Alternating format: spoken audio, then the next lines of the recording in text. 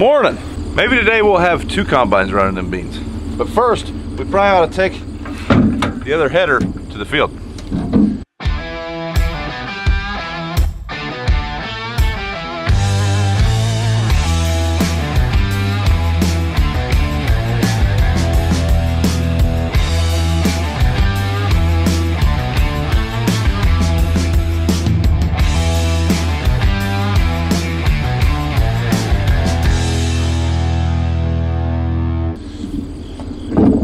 I believe Dad and BJ are finishing up Dad's cutter bar.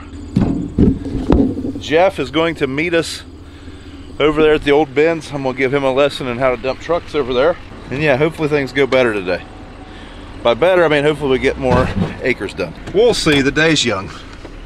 So this is Friday, September 22nd. Right now as it stands, we've done about 150 acres of corn and 40 acres of beans. So I know people always kind of want to know you know, what we've got done. Where we haven't hauled anything to the bins, we really haven't got near as much done as we could in a week because well, we were hauling to the ethanol plant. We were quitting every day at 4, and really we could only get a few loads a day.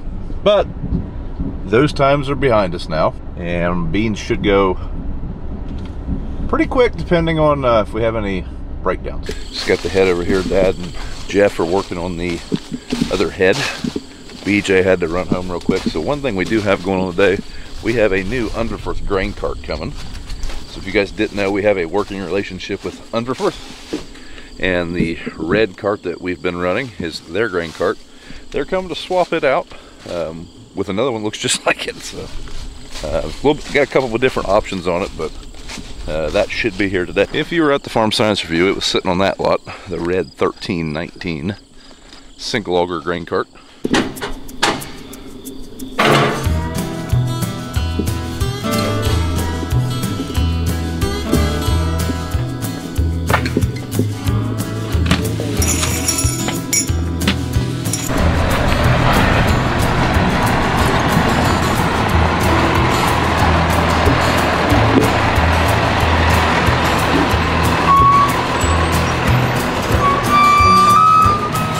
Like they're twins. It's got a what? You get a joystick like you're playing video games back in the 80s again. You were alive then, weren't you?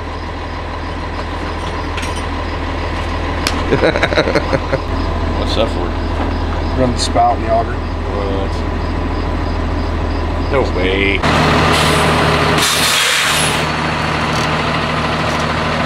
Hey Brett, we'll even send you with the bird nest.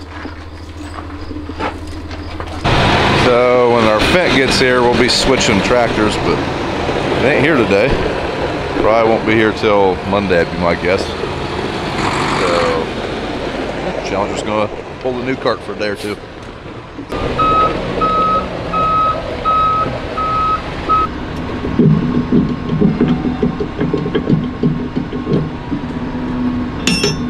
Going to its new home. Been a good cart. We've had that one 2 full seasons. We're starting the 3rd with it.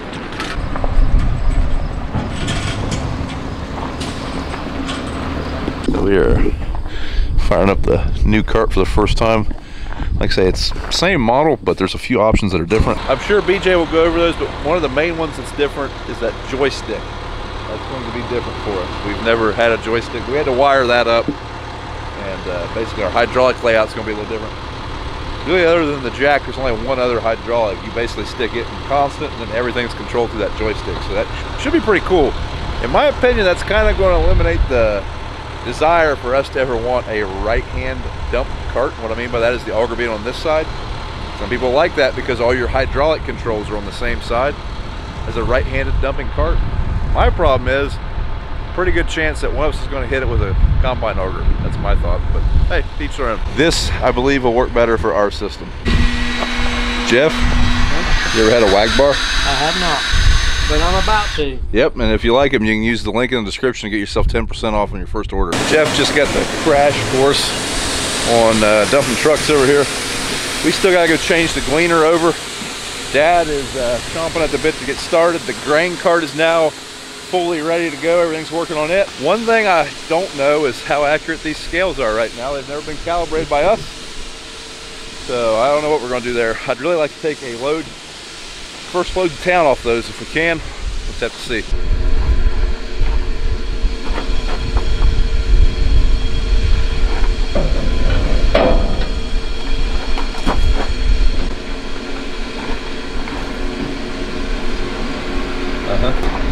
Multitasking, changing the combine over with one hand, talking on the phone. All right, over to the header wagon we go. We've got to get hooked up to the head, and then we've got to do a header calibration and check a couple things, and then we'll be good to go. Dad's already going. I think he's having some trouble with his autos. There he is. All right, time to get her hooked up. First thing we do, I always make sure the head is on. What I mean by that is, if the head won't latch, the head ain't on. Now I hook the PTO up. I'm about to set you guys down for that one.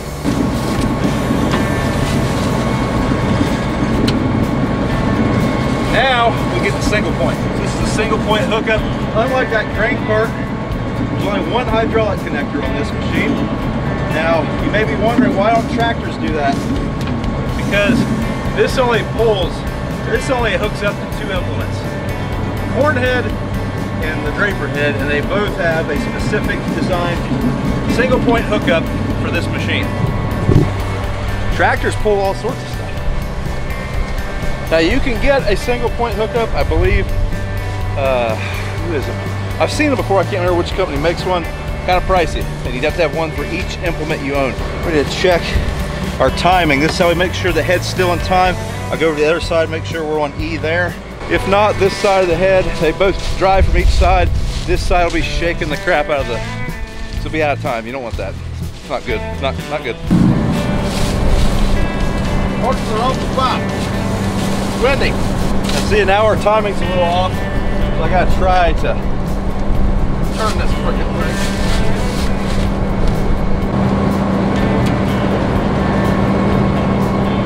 Now we got it.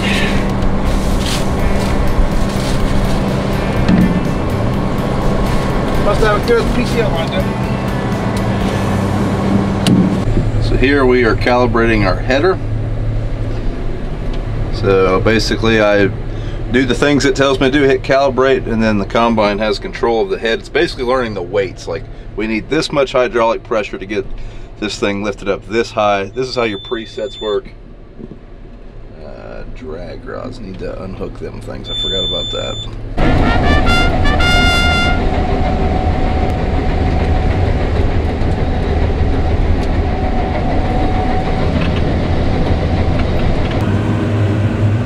Afternoon, folks. Yeah, new toy. Got a brand new Unverferth 1319. If you were at the Farm Science Review in London, Ohio, you may have seen this machine sitting on the lot. Open up a dirty window and get you a clean look.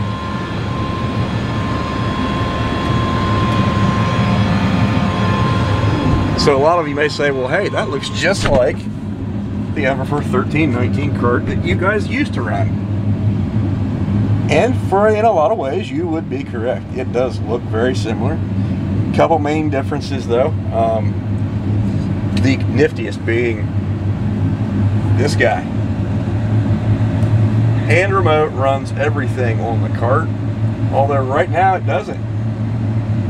So you have to have this linked through one hydraulic remote, which I have here. And when I activate said remote, which I just didn't do because I didn't save a setting, which I just did, now look at Mr. Spout.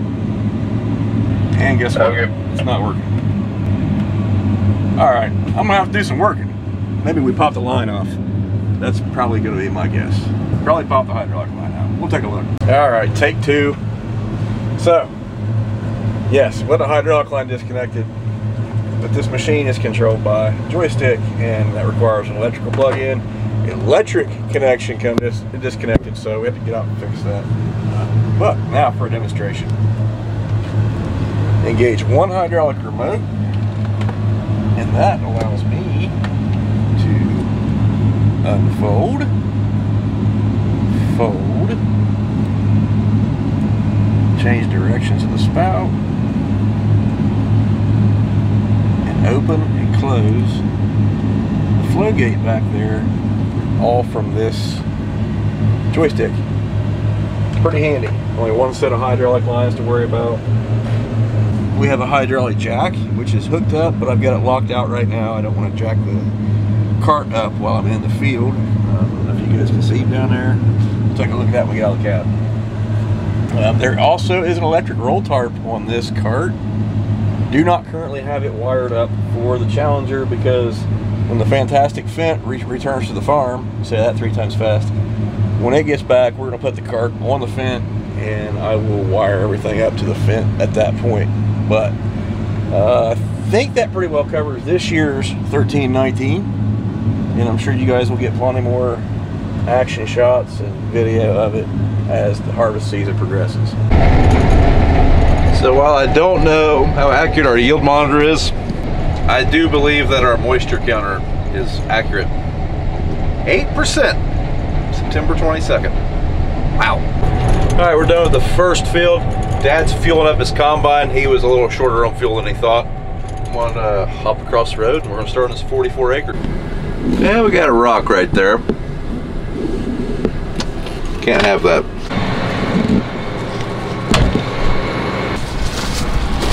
Please don't have a broke section. Good, good. We'll give this back to the railroad. My gift to them.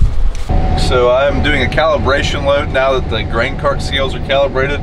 We went and weighed a load that we did from that last field that was dumped on that cart. That cart was 3,000 pounds off, so that was a good idea. 3,000 pounds doesn't seem like a lot, but out of 60, you know, I mean, that's a decent percentage. We want to be as accurate as possible. If we're a couple hundred pounds off, so be it. 3,000 pounds, a little bit more than we want to be off. BJ's following me. I'm just about completely full, and we will weigh and calibrate and go from there. The combine is saying that we weighed off 18,000 pounds. We'll see what the cart says. Hopefully we're low. Otherwise these beans are not very good. Alrighty, that's better. Did I do that right? We were 2,000 pounds off. So Mrs. Brown just pulled in. We are heading to our house. She's picking me up. Supposed to meet a guy there to measure out kitchen cabinets. So he can only do it today. So I'm going to stop the combine. Dad's going to keep on running. And I'm going to go measure some kitchen cabinets for about 20 minutes. And then we'll be back. She's jeeping today, so we should be good and dusty. This bolt came out. Huh? That bolt came out. What bolt? That's not where a bolt is. Oh, that's okay. Watch out. Holy cow. Okay. Apparently you can just leave it running on there and it won't run out of gas. What are you talking about? Talking about how I found the Jeep running in the barn. Just running. Yeah, I might have started it this morning while I was getting fuel. Because I thought the battery would be dead. So it ran for 9 hours. Didn't even burn an eighth of a tank. Bye. It was fun. It was real, but not real fun. Bye, Yaya. Bye, kids.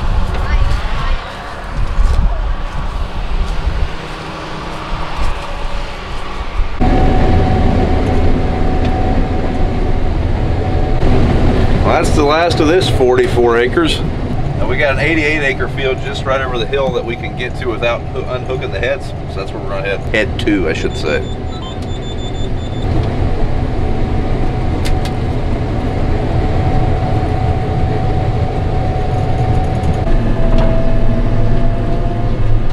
So that field we just came from made 41 bushels per acre.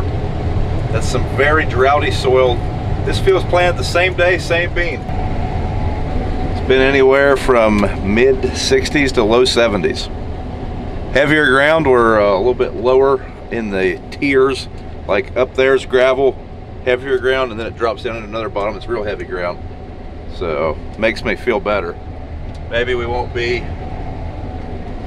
you know, completely harvesting complete terrible beans all the time. Put that in perspective, our double crops made 50 last year, so That was probably the worst first crop field I've harvested in several years. See where the trees are? Because I can't. Stand by for carnage. Just slide over to the middle of the first sprayer track. That should put us right at the edge of those beans on the next when we turn around, because I can't see anything over there. I don't feel like total ahead because of dust. It's very dusty. And going into that sun, it's just, I can't see anything over there.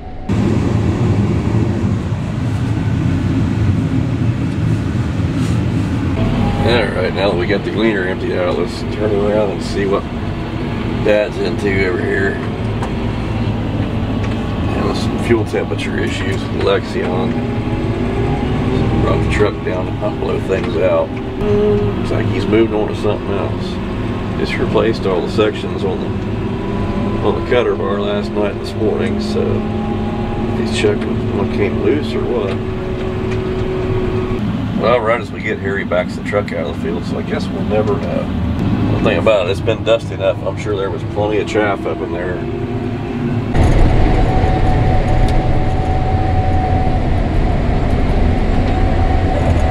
Somewhere over there's Dad.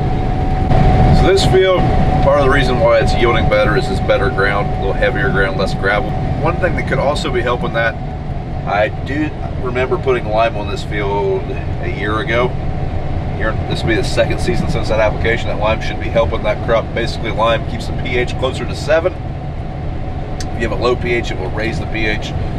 So you want the pH closer to 7, because basically if it's far away from 7, the crop is just unable to take up nutrients. So that could be helping us some.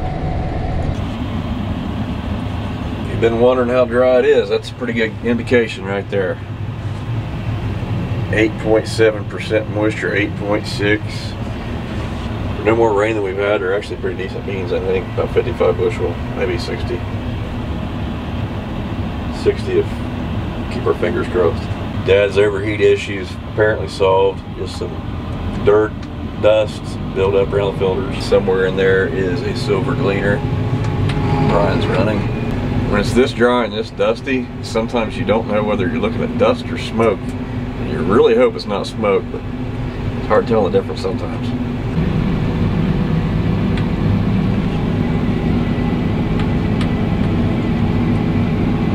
So this is the last pass. All the trucks are loaded. I'm gonna have enough to finish off the cart, and then we'll be back out here tomorrow. So it is good to have both machines going. We didn't really get going good until about 3 o'clock, what with hooking up the new cart, training Jeff on dumping, switching combines over, rebuilding the cutter bar. But between 3 o'clock and it's almost 8 o'clock, we did 150 acres today, so things are moving. That's good. But there's not a whole lot of other fields that are ready as far as beans, this ready.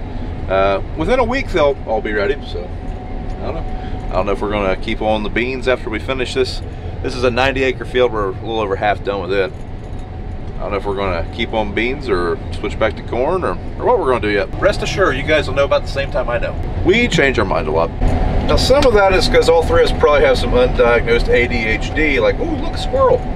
But some of it is just dependent on the scenario. I mean, if it was to rain, which it never does anymore, but if it did rain, that would immediately switch us to corn, because beans, they pick up a lot of moisture. So if it rained tonight, like a few tenths, we could run corn tomorrow.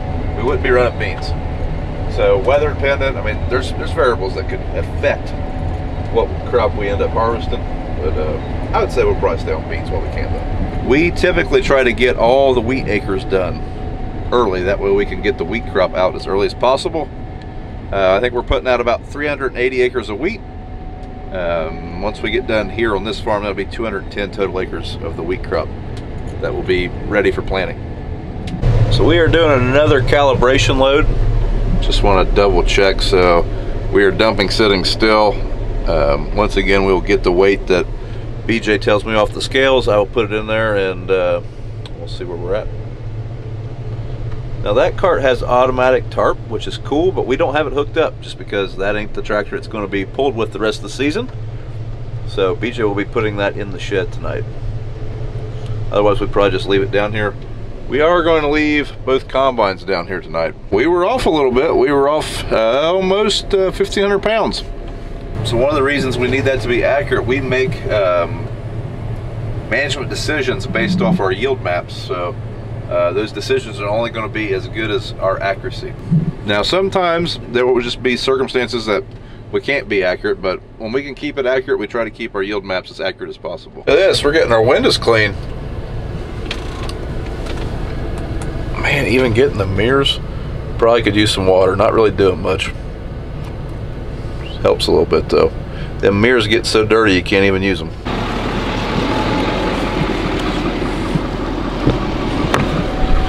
Everybody, thanks for watching. If you would, do us a favor, thumbs up the video if you enjoyed it. Subscribe to the channel. Drop us a comment and we'll see you in the next one.